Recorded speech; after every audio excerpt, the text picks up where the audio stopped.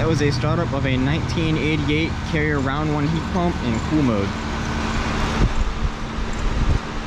Coils are clean, it's moving plenty of air. It's been taken care of.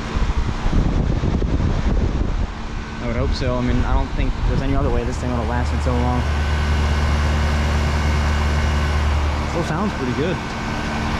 With an old Carlisle reciprocating compressor. Made in March of 1988.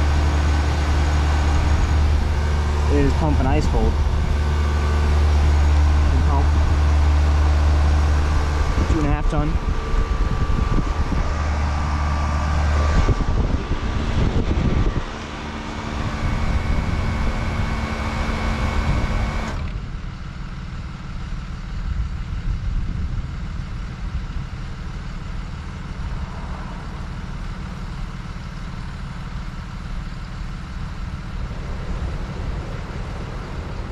Here's a look at it off so you can see inside it. Got a Carlisle reciprocating compressor. Reversing valve.